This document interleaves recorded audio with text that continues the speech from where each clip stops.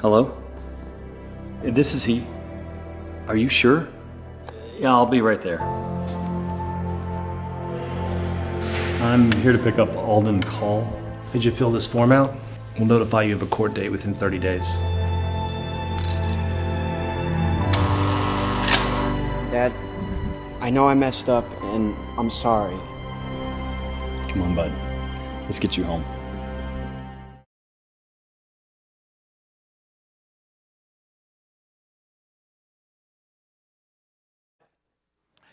We are concluding our brief series on joy this morning.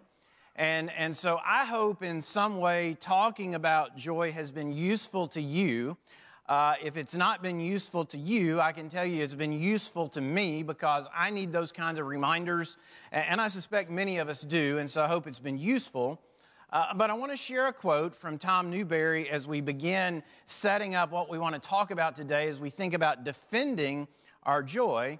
And so he said this, he wrote, "Throughout this third section of the book, my objective has been to help you become more intentional with your inputs, the things you allow into your heart."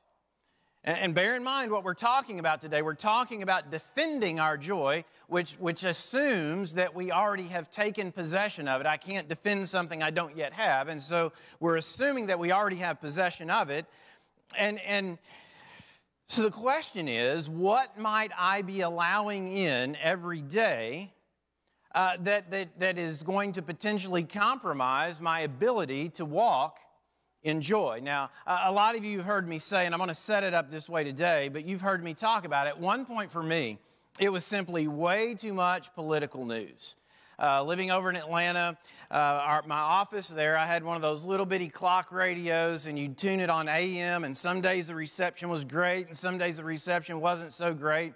But there was a local guy in Atlanta. He had a morning talk show, and then I'd listen to a national talk show. And then in the afternoon, there was an Atlanta guy that just talked about stuff going on in Atlanta.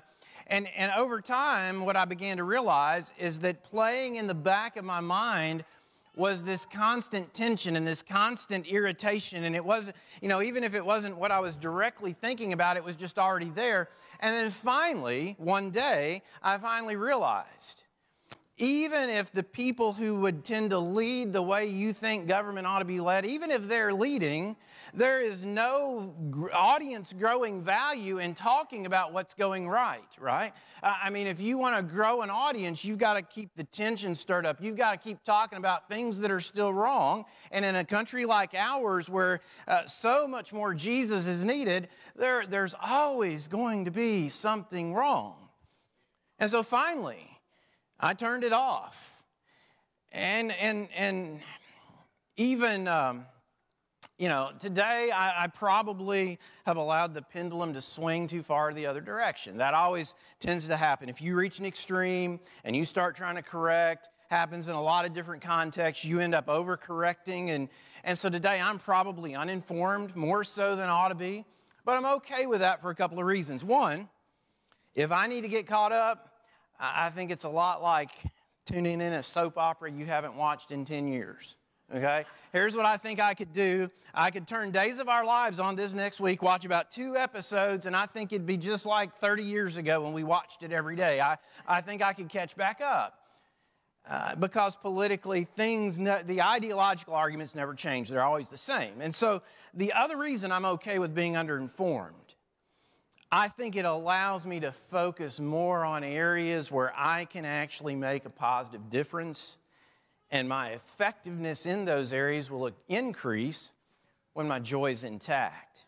And so as we think about, and it may be something different for you, but whatever it is, we need to not have our joy compromised. And so these strategies we want to talk about this morning, they're biblical strategies for defending our joy. He says, number one, take responsibility for your personal firewall. Now, if you're a car person and you hear firewall, one of the first things you think about is that panel in between the engine compartment and the passenger compartment. Car fires are rare. They always cause a great scene when one occurs. But what you hope is if something goes wrong within the engine compartment, that firewall allows you time to get out of the car. That's what you hope. Now, for most of us, computers are a part of our day-to-day lives, and so when you start thinking about firewall, you're thinking about protection from a different kind of danger. Hackers are out there. They want to steal from you. The firewall on your computer, it's there to protect you, but there is a similarity related to being robbed by a computer hacker and being robbed of your joy. Generally, the hacker needs some help from you in order to succeed. He needs you to click on this, or maybe respond to that, or provide just a little bit too much information. The hacker usually needs your help. And similarly, our adversary, the one who wants to steal our joy, and sometimes we can blame that on people, but every time our walk with God is being compromised in any way, credit ultimately goes to Satan himself, the devil himself, the one who wants us. He wants to own us. He wants to have us. He wants to take us away from God. And so I've got to take responsibility, and so do you. And so Sam read the verse just a minute ago out of Proverbs chapter 24.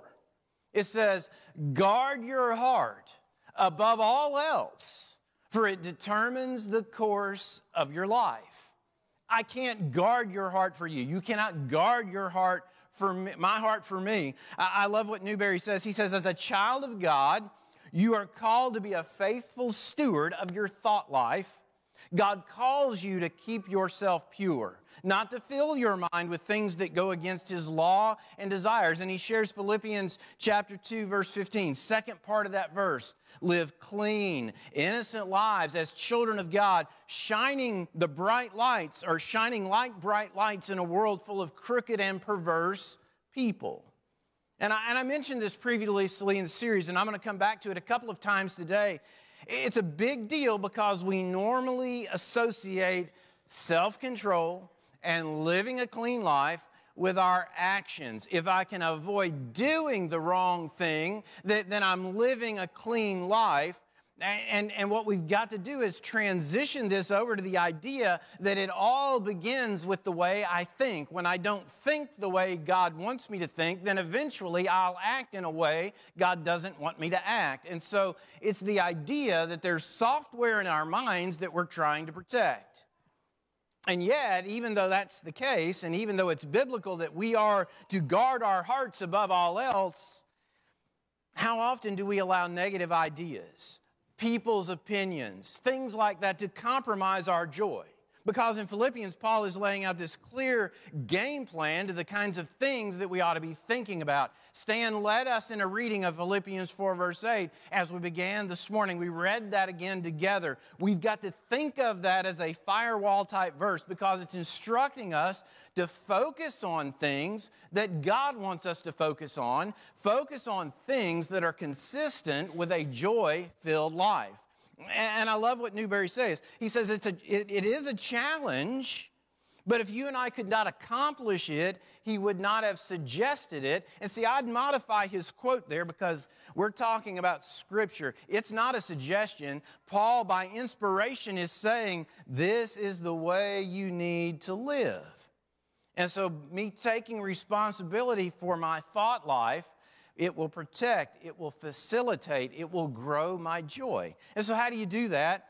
Well, he talks about a couple of habits. I'm going to run through these very quickly. And I love the fact that he uses the word habit because doing the right thing one time, protecting my joy one day, that's a great win, but I've got to turn it into a habit. And he says, habit number one, feed yourself with positive mental nutrition. So again, not to belabor it, but inputs matter. Not every input can be controlled. There are things that come to us, through us, at us all day long. Can't control everything that comes past us, but the Bible does instruct us. Paul said in 2 Corinthians 10:5, we take every thought and make it captive to Christ. And so I don't have to latch on to all of those things that are sinful, that are negative, that would compromise my joy. The question is it a big enough deal to warrant us putting in the work to control inputs? The second habit, and we've talked about this earlier on, this is a review. He says, make sure that joy is bookends on your day. He says, begin the day with joy. I believe your potential for joy, he says, begins with daily quiet time. And then he talks about morning momentum questions. What could I read, watch, or listen to during the first 15 minutes I'm awake? What should I avoid listening, watching, reading during those first 15 minutes? How could I prepare myself to be successful the night before? What could I tell myself the instant I wake up every morning? What should I avoid telling myself the instant I wake up every morning? How could I intensify my gratitude in the first 15? How could I use prayer and Scripture to get this done? Great questions. And then he says, and end the day with joy. Approach the last 15 minutes of your day very much like you do the first 15. He says, remember what gets impressed in your heart gets expressed in your circumstances. And so the bottom line question is your habit, is my habit, to end our day in a manner that's supportive of being joyful. He says this regarding arguments, fights, disagreements. He says the absolute worst time to be negative, to be discouraged, to argue, to deal with junk is right before bedtime. And see, we can probably all identify with that because we've all done that and we realize how it just does not work. And the Bible, it's biblical not to do that. Ephesians 4 verse 26, don't sin by letting anger control you. Don't let the sun go down while you're angry. Why? For anger gives a foothold to the devil. And so he closes the chapter about how his personal goal is he prays for discernment regarding what he watches, what he listens to on a consistent basis. And that's a really good thing for all of us. We should plead with God for him to give us wisdom regarding the inputs that we allow.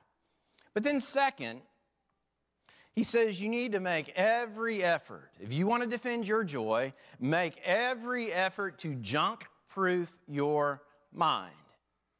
Now, I think a word about junk-proofing is in order here. I say I want to eat right.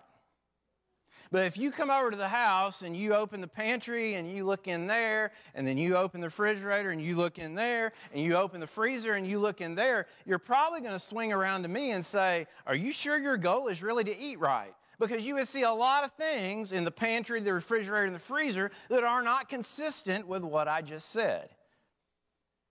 Sometimes we say we want to live a certain way, but we haven't really done the work to get the things away from us that we need to get away from us. And so here are some of his suggestions regarding junk-proofing our minds. He says, number one, be selective about who you invite into your inner circle. So the value of right relationships, you cannot underemphasize that. If you want to have a healthy mind that produces joy, we've said it to the kids from the time they're old enough to understand. It's far easier for someone to pull you down than it is for you to lift others up. And sometimes we'll do that object lesson. We'll put a chair on the stage, and we'll have a big kid in the chair, a little kid on the floor. That little kid can pull the big kid out of the chair because it's always easier to pull somebody down than it is to lift others up. And the thing that he points out that's interesting, he says, every relationship will be doing one of those two things. No relationships are neutral. The relationships you have with people, that person's either lifting you up or that person's either in the process of pulling you down. And remember, 1 Corinthians 15, verse 33, bad company corrupts good behavior. And so we always have read that, or I have, bad company corrupts good character. You know, through the years you read that and you think, well, the wrong people around me, again, has the power to get me to do things I ought not do, fall into sin, whatever it may be.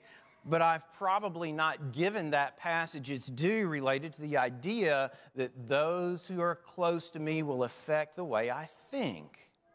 Proverbs 27, verse 17, as iron sharpens iron, so a friend sharpens a friend. That sharpening, that refining, that influence from your inner circle of friends, it'll occur, whether they are helping you or harming you. Those who are close to me, they will affect me. That's what this verse is about, the impact that close friends have. That's why being selective matters. He notes there, Newberry says, you will inevitably take on the habits, attitudes, beliefs, and even the mannerisms of the people you surround yourself with.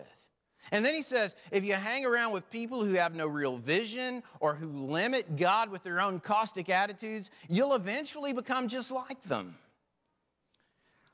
Now, everyone we encounter, if there's a way we can minister to them, we need to be Jesus to them. That's what we've been called to do, but we've got to minister without allowing that person to have a position of influence in our lives. Maybe his most astute comment is this, because I believe it's very true when you stop and think about it. He says, people do not punch, kick, or drag you off course. If that were the case, you would fight back and protect yourself. Rather, they nudge you just a little bit, then a little bit more, then a hair more, until you are finally pulled right off the stage or whatever it is that you're on. It's gradual. And so some things we ought to think about related to building an inner circle. People in my inner circle, their character and integrity ought to be equal to or greater than mine. They avoid gossip. They share your faith, or even better, when you think about them, it seems to you that they're further along in their relationship with God than you are. Their lives demonstrate the joy-filled fruit of their faith. You'd like your children to grow up to be similar to them. They hold you accountable and ask you the tough questions that are avoided by the majority. Do you have people in your inner circle that will hold you accountable? They draw the best out of you and remind you that God is doing exciting things through you, through His church. They're sincerely committed to being positively sharpened by their exposure to you. And just remember this. If you think about your inner circle today and you're like, my inner circle doesn't look like that at all, it's okay. You don't have to be mean. You don't have to do it in an unchristian-like way, but it's okay to begin rebuilding your inner circle in a way that will actually allow you to protect your joy. The second idea is memorize and personalize Scripture. Now, this is the preacher saying this. It was kind of maybe ironic to you, but this is an opportunity for me. Memorization, probably not a strong suit. All the way back to college days in tax class, I hated having to memorize little aspects of tax law because you're sitting in class and they're going to test you on this, and you're like, but when I go to work, it's going to be in the software. I don't have to know this because the software will know it for me. I hated memorization. But when you think about memorizing Scripture, obviously the best way to know Scripture, it comes from having spent so much time with a certain passage that you just have embraced the verse. Even if you don't know it word for word, you know where it is and you know essentially what it says. You can always have your hands on it. But he also reminds us of an important principle and why this matters related to junk-proofing your mind. He says your conscious mind can only hold one thought at a time, positive or negative. The only way to eliminate a negative or counterproductive thought is to replace it with a positive, empowering thought. And then he says your greatest asset is God working in you and through you, and this is best accomplished by allowing God's Word to abide in you. I can't allow God to control my life if I do not know what God expects of me. It just will not work. I've got to know what's in His Word if I expect His Word to bless my life. Also a word about personalizing, because he says memorize and personalize. And I'm going to use Philippians 1, verse 14 and verse 15 as an example. Verse 14, Philippians 1, do everything without complaining and arguing. Now, what would that sound like if I personalized that verse? I, Philip Goad, am doing everything without complaining and arguing so that no one can criticize me. It's almost laughable.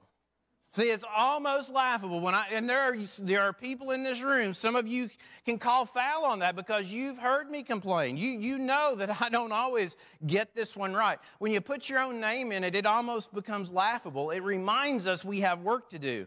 The second verse 15, I, Philip Goad, am living a clean, innocent life that allows me to shine like a bright light in a world full of crooked and perverse people. When you put your name in there, maybe it becomes a better goal passage because the more often we get it right, the more often we can be living the way God wants us to live.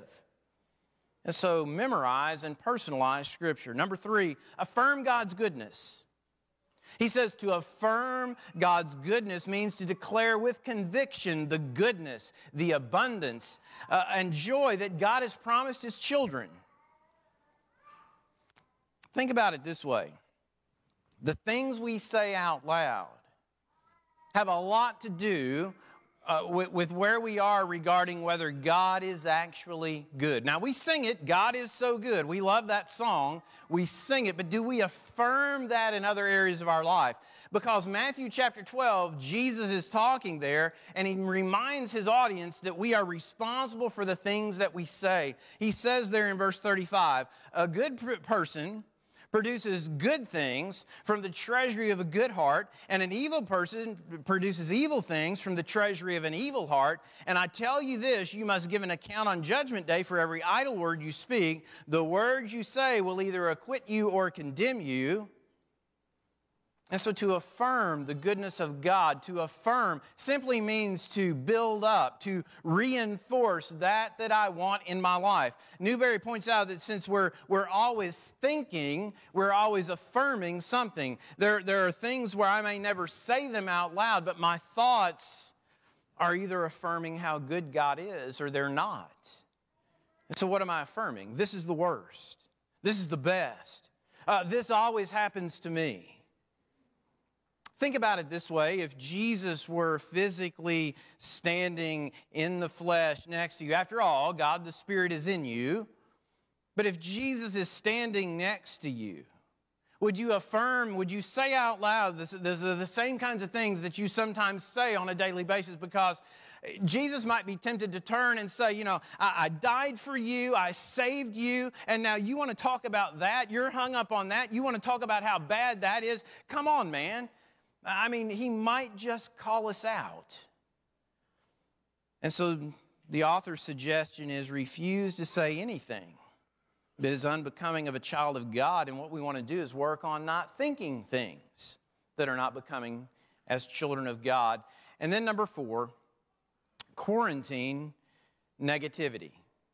Now, we began by talking about the importance of taking responsibility for that personal firewall. And so we kind of come full circle right here. Computer software that serves as that firewall, it performs this important service. When it finds things that ought not be there, it'll grab them, and you'll often get a report that says, these are the things I've quarantined away from you. Now, you can decide if you want to actually destroy it all. Quarantine, we understand it in a more personal way than ever before because of COVID, but quarantine is about isolation. And so for the negativity in our lives, for all the stuff that would rob us of our joy, how do we quarantine that? How do we make sure that stuff gets away from us, that it stays in isolation? Because He knows negativity has a tendency to spread like a virus from person to person and then in one area of life to the next. Home's negative and all of a sudden my work life's negative. It just has a way of spreading. And so how do we isolate that? Well, here's his suggestion, and it's okay if you want to laugh. He says the best way to do this is to schedule your negativity. Now, that sounds strange, may even sound silly, maybe laughable, and I think he understands how crazy it sounds because he has to start explaining this. He says, why schedule it? When you take the spontaneity out of being negative, you drastically weaken the emotional energy it contains, and that's a good thing. He also says, when you schedule it, the problem that you want to be negative about, by the time you get around to it's time to actually dwell on that and be negative about that, a lot of times that problem has gone away, it's shrunk in size, it's not nearly what it was, and so that waiting can also be a good thing for that reason. He says if your issue is chronic worry, Schedule a time each week to sit down and worry. Don't give it free rein to ruin every waking hour of every day. Well, that makes sense. He says further, married life, family life. You can schedule a weekly or daily issue time to deal with gripes, disappointments, unmet expectations. It's almost like having a staff meeting at home. But he says, whatever your reaction is, because this is all, you're like, well, this is just out there. But I love what he says. He says, you'll notice that this scheduling negativity is very hard to do. But then he says, you'll notice how a little progress goes a long way. And his analogy is you can be a C student with this quarantine negativity thing, and you'll be very pleased with the results. In the end, if we intend to effectively defend our joy, it's imperative that we remember the crucial role of gratitude in a joy-filled life. We think about gratitude during the fall, but it needs to be an everyday thing with us, and you know that. You think about it, every saved person should stand out as an exceptionally grateful person.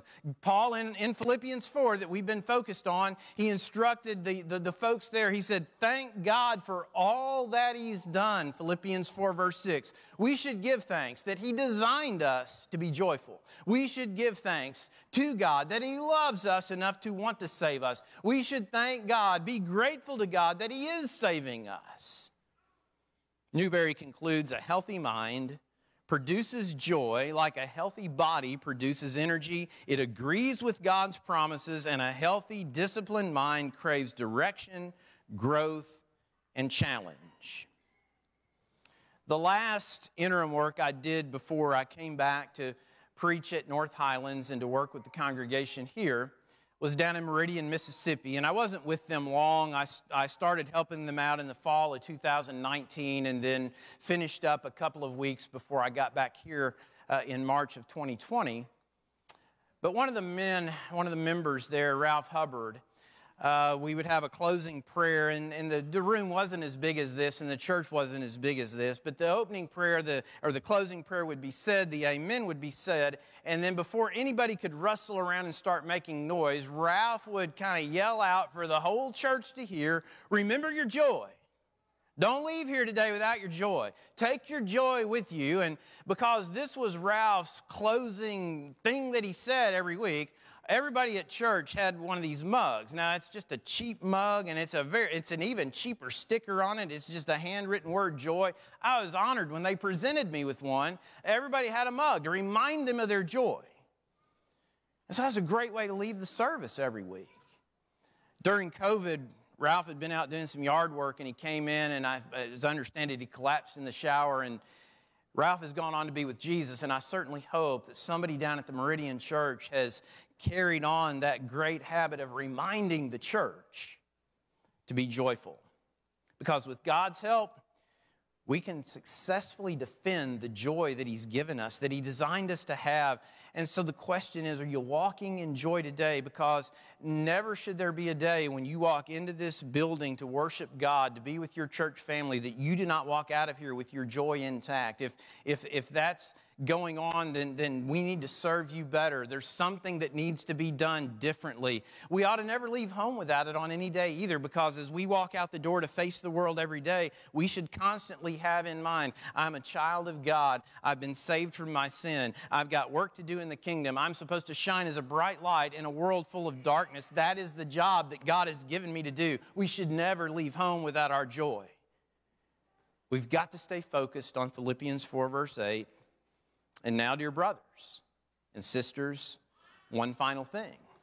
Fix your thoughts on what is true and honorable and right and pure and lovely and admirable. Think about things that are excellent and worthy of praise.